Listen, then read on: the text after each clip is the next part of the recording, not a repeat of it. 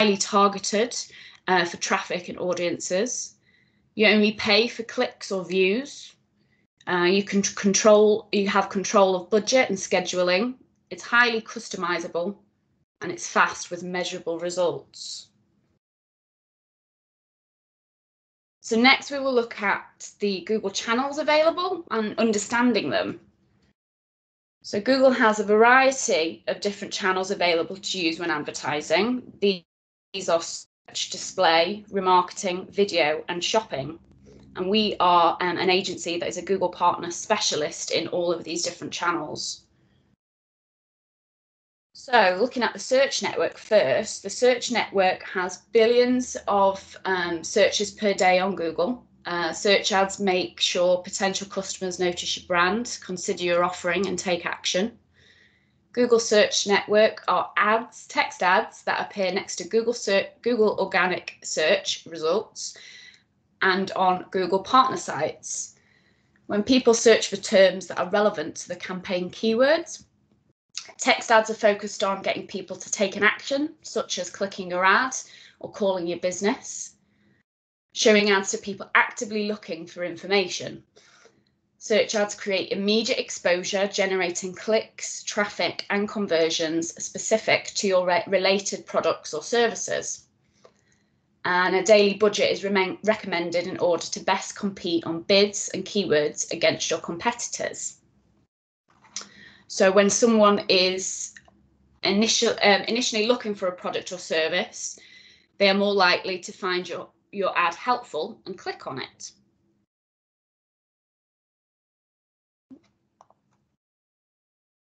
So the display campaigns focus more on brand awareness, visibility, and engagement. The Google Display Network can help you reach people while they're browsing their favorite websites, promoting your business to relevant audiences, reaching 90% of internet users worldwide. The Google Display Network allows you to connect with customers with a variety of ad formats across the digital universe. The Display Network helps you capture someone's attention earlier in the buying cycle. It can reach people when they're browsing their favorite websites, while viewing YouTube videos, checking a Gmail account, or using mobile sites and apps. It's designed to help you find the right audience across millions of websites, putting your message in front of potential customers. You can reach users by interests, topics, demographics, and custom audiences. Select where your ads appear with manual placements, which are specific websites, as well as audiences. You can meet your advertising goals by promoting your brand, generating product awareness, and increasing sales and leads. The Display Network is designed to help you find the right audience with targeting options that you strategically show your message to potential customers at the right place and at the right time. So the Google Remarketing Network. So remarketing will help you build leads and sales by bringing previous visitors back to your website to complete what they have started. So when people leave your website without buying anything or getting in touch, remarketing helps you reconnect with them, showing relevant ads across their different devices. You can reach users by custom created audience and similar audiences, such as non-converters, engaged visitors, and previous converters.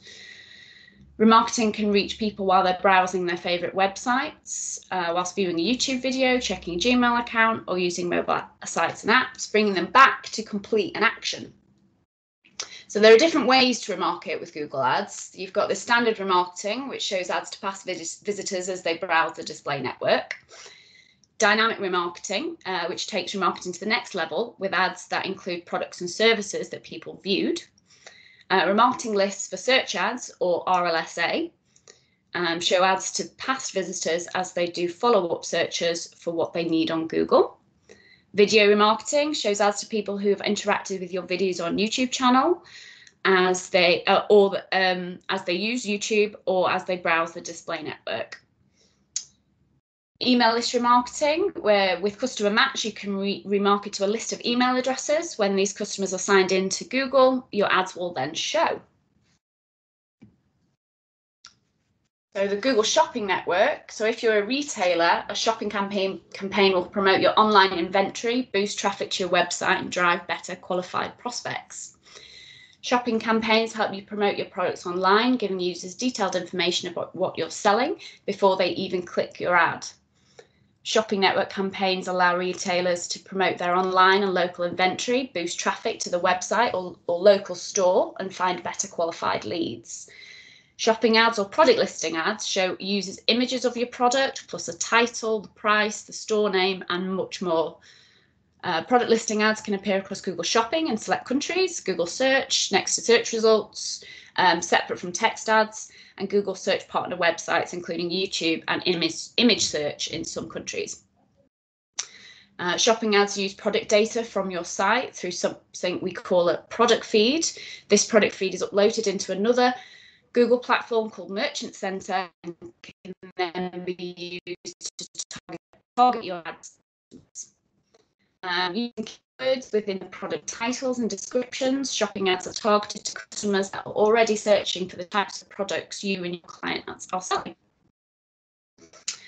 So since September 2020, Google has introduced free shopping listings. These are shown alongside paid listings within the shopping tab on Google. Finally, we have video advertising via YouTube, which is the perfect way to put videos of your brand, products and services directly in the faces of the target demographic. For 1 billion users, we can target customers based on age, gender, location, interests, and more.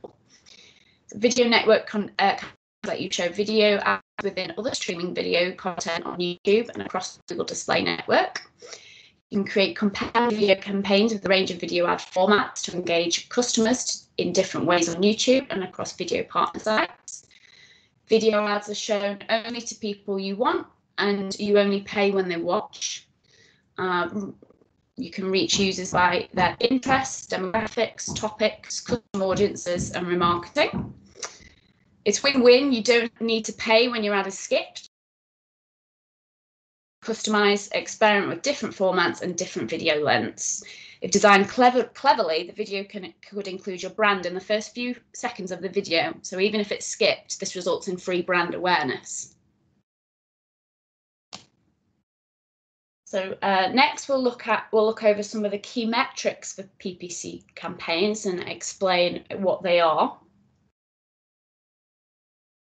So we have clicks. Clicks are the number of clicks your ad received by the number of times it was seen. This metric is a key indicator of how effective your ad copy is and how appealing, relevant, and helpful your ad was to the user. Impressions are how often your ad is shown. An impression is counted each time your ad is shown on a search result page or other sites on the Google network. Click-through rate, or CTR, the number of clicks your ad received divided by the number of times it was seen. This metric is a key indicator on how effective your ad copy is and how appealing, relevant, and helpful your ad was to the user. Cost per click, or CPC, is the average amount spent for each click. This metric is calculated based on multiple factors which affect the ad auction, including competition and quality score. Got conversions is an action that's counted within someone's counted when someone interacts with your ad. So, for example, clicks a text ad or views a video ad and then takes an action that you've defined as valuable to your business, such as an online purchase or a call to your business from a mobile phone or filling in a contact form. So, cost per conversion or cost per acquisition is the total cost of conversions divided by the total number of conversions. This metric allows you to see how much you are paying for each of your conversions, allowing you to assess the cost effectiveness of your ads. Conversion rate is the average number of conversions per ad interaction, shown as a percentage. So conversion rates are calculated by simply taking the number of conversions and dividing that by the number of total ad interactions or clicks. Impression share is the number of impressions your ads have received divided by the estimated number of impressions you are eligible to receive. So quality score is an estimate of the quality of your ads, keywords, and landing pages. Higher quality ads can lead to lower prices and better ad positions or higher impression shares. Costs. So your costs may vary from day to day, but you won't be charged more than your maximum monthly budget. Your payment settings show when you pay, and payment methods show what you pay with. Basically, cost is how much you spend per day on each campaign for your sort of daily budget. So return on ad spend, or ROAS for short, is the average conversion value you receive in return for every £1 you spend on your ads. The target ROAS bidding strategy focuses on driving the highest value of conversions rather than the most amount of conversions. And then we've got conversion value, which is a numerical value that you assign to a specific conversion in order to represent the impact to your business. Okay. And then we've got purpose of PPC and the customer journey. Something that's very important with PPC is your customer journey. So we'll be going through and having a look at that. So here you can see each network within Google and social digital platforms plays a role when converting your customers. Customer journeys can be long with multiple touch points. Each network plays a part in converting your customer. Brand awareness and remarketing are key, along with acquisition. Think about your customer journey and the steps that you will take to purchase. Consider the last time you made a purchase or you registered for information online. How many steps did it take you to get there? How many channels did you go through? Which channel did you finally convert on, and how long did it take you? So each channel plays an important role and works together in a customer journey. I mean, this diagram looks quite complicated, but I'll just work through it with you here. You've got obviously display, social and video, which are more of your brand awareness campaigns up here. And they could then lead to people seeing an ad, seeing an image ad and going on to Google search and Googling you and then coming down to convert. They may not convert by doing this, so they may need to be directed into the some remarketing ads to bring them back to search and to convert, or they might actually come back through another channel, organic or direct, and then convert, which we'll be calling assisted conversions. So the purpose and the role of each PPC channel. As mentioned, each channel obviously has an important role and purpose to play when it comes to customer journeys.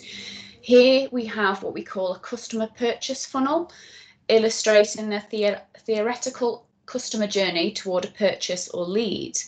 So first we have awareness, which is at the top of the funnel. This is the largest part of the funnel, as it will engage a larger audiences that are yet to know about your offering, or may only know a little about it. So that's brand awareness. So you're looking at display, video, social and search channels. Interest, still toward the top of the funnel, draws in potential customers who are actively showing an interest in your offering. So again, you would look at display, video, social and search for this. Consideration is toward the middle of the funnel. It's a bit smaller here as you filtered out the sort of uninterested parties. So it draws customers who are seriously considering your offer. Here you would have display, video, social, search and remarketing. Next we have intent. So intent draws customers that are actively seeking your brand or your offering or your products. This is when customers will actively search for what you're looking for. So this is search, social, remarketing and shopping.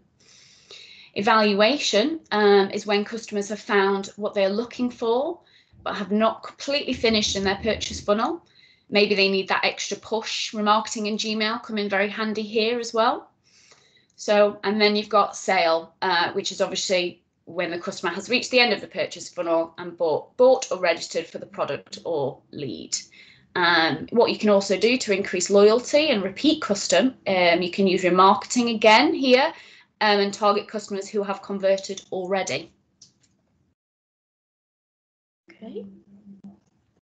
So when can PPC go wrong? So I'd like to go through now when PPC can go wrong and what caused these ads or campaigns to go wrong.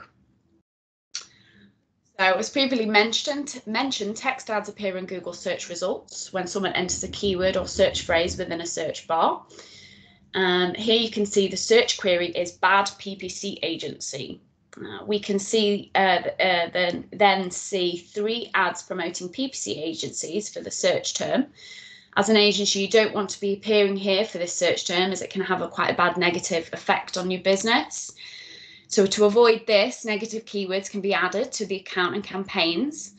In this instance, the keyword bad would be needed to be added.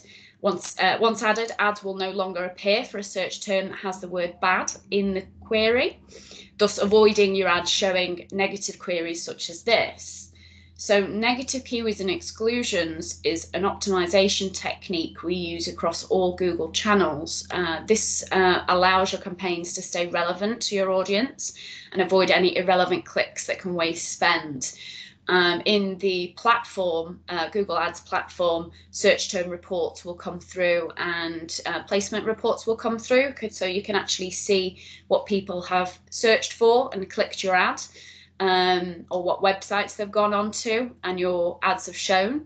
So you can actually go through and add those placements and negative search term queries as negatives and exclusions into your campaigns, just to make them as relevant as possible.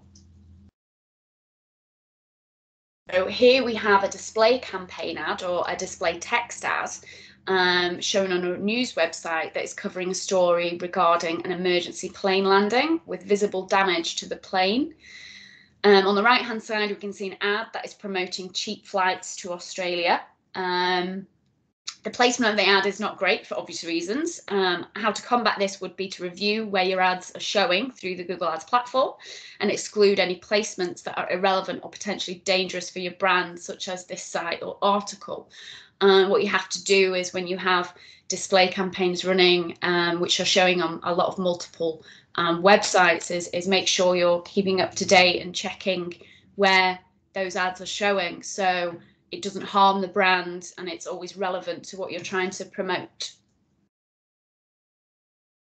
So here we can see another search term, which is builder in Cardiff, and on the right hand side an ad that is promoting 10 best website builders. So this ad is very irrelevant for the search term entered, as clearly the searcher is looking for builders and not a company that can build websites. So this has happened because the company has used broad match keywords within their campaigns. Broad match keywords give you less control over searches, causing ads to show for searches that are not relevant for your business. So we've got, within Google Ads and within the search network, there are 4 different types of keyword match types. You've got broad match. Broad match is the default match type that all keywords are assigned. Ads may show on searches that include misspellings, related searches, and other variations. So if your keyword is women's hats, someone searching for buy ladies hats might see your ad, or if somebody is searching for women's clothing might see your ad. So negative keywords must then be added to avoid any irrelevance. You've also got broad match modifier, which is the little plus before the keyword. So it's similar to broad match, except the broad match modifier option only shows ads in searches that include the words that have the plus sign added in front of the keyword, or a close variant of them. And then we have phrase match. Ads show on searches that match a phrase or close variation of that phrase with additional words before or after. Ads won't show if a word is added to the middle of the phrase or if the words are reordered. So you've got an example there saying women's hats with the just at the bottom there. And then we've got exact match. Ads may show on searches that match the exact term or a close variant of that exact term. Sorry about the noise, if you can hear that. So we actually had a Google update only last week where broad match modifier match types are now being combined with phrase match keywords, and will no longer be available. So Google updates are actually happen very regularly, so it's always important to stay up to date with the new changes and techniques. So now what we'll be looking at is having 3 keyword match types rather than 4. And that will be happening in the next couple of weeks across all Google campaigns and Google ad platforms. Okay, and here are just some of my favourite Google PPC text ads that have gone wrong. These show both headlines and description lines that are not thought out very well. You've got things like new brain, looking for a new brain, eBay, sell your soul on eBay, quality low, Amazon, worthless items for Target, and one of my favourite, which is the Braille Superstore, thousands of Braille products, many of which you've never seen before. So what you need to just make sure is what you write in your ad is very important, both your text and image ads. Ads need to be engaging for the searcher, relevant to what they're looking for, make sense, and include your most important keywords. And as you can see, even some of the very big brands such as eBay and Amazon still can get this wrong. So when PPC can go right. So when PPC can go right, it can not only be rewarding for yourselves and your clients, but it can also produce case studies like these and award entries for the many digital marketing awards out there. So first we have a very long-standing client of ours. It's a pharmacy client, which we've had to redact just due to privacy. So the challenge for this pharmacy, this pharmacy have a pharmacy tradition dating back to the 1930s with 63 pharmacy stores UK-wide. They engaged with SEO works to drive new customers to their website and increase online orders. Our solution was to build a high-performing Google Ads and Google Shopping campaign focused on products that would increase ROI for the company. With a detailed bid strategy and custom mobile settings, our Google PPC campaign achieved fantastic results. The results, we increased online conversions by 78.8% using the same media spend. Cost per conversion decreased 45.5% and revenue increased to 3.6 million in 12 months with a return on ad spend of 55 to 1. Okay, next we have a sport client of ours where we focused on search, shopping, RLSA and remarketing. So this client is one of the largest cricket retailers in the world who approached the SEO works to increase their online transactions, transaction revenue and return on ad spend. The solution, so their main focus was centered around improving the performance of their shopping campaigns, increasing online conversions and ROAS. We did this by restructuring ad groups and applying correct bid adjustments across all product categories and high-performing items, allowing monthly budget to be used more effectively. High-performing products and categories were then turned into search campaigns to boost conversions and revenue, adding RLSA and remarketing engagement audiences to reach highly engaged visitors. So the results, we saw a huge increase on online transactions over the first 11 months, increased their transaction revenue by 106.6% and increased their return on ad spend to 12 to 1, whilst decreasing monthly budget by 27.3% and increasing transaction revenue. And as you can see, this won quite a few awards over the last couple of years, which was really great to see. Next, we have a lead gen client of ours where we focused on campaigns separated across different areas of the UK with Google search, remarketing, display and video. This client offered 24-hour all-inclusive residential and dementia care for care homes across the UK. They engaged with the SEO works to drive more calls and registrations to their 16 care homes, to decrease their cost per acquisition and increase conversion rates. So we restructured a badly performing account. We were able to create more defined campaigns that targeted the key demographic. We focused heavily on location-based marketing, utilising advertising networks for search, remarketing, display and video, allowed us to reach a larger number of potential customers who search in a variety of ways. continually refining campaigns with careful planned bid adjustments, negative keywords and improved text, image and video ads, increased conversions, conversion rate and reduced conversion cost for all homes. We saw a 100% increase in click-through rate and a significant increase in online conversions, all with 42% decrease in ad spend. We've been able to increase conversion rate 339%, whilst also reducing their cost per conversion by 76%. So how to get into PPC. If you would like more information or access to any free resources when it comes to paid digital advertising, I've added some links and some information on the next slide. So there are plenty of resources available here, and I've just added a sort of selected amount.